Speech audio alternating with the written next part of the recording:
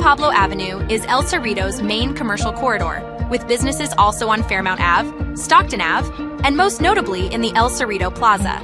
In this small area, you'll find a wide range of retailers, restaurants, and professional services, and a choice of local independent businesses, as well as national chains. Businesses share the area with residential properties in a mixed-use environment.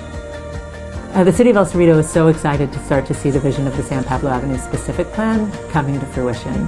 One of the things we really pride ourselves on is being accessible to new businesses and entrepreneurs who are looking to open up a business and helping to walk them through the process. Customers in El Cerrito are outstanding. It is a diverse community that really appreciates our food and the vibrant ambience that we cultivated here at Los Moles. Throughout El Cerrito, we're committed to supporting economic vibrancy and vitality.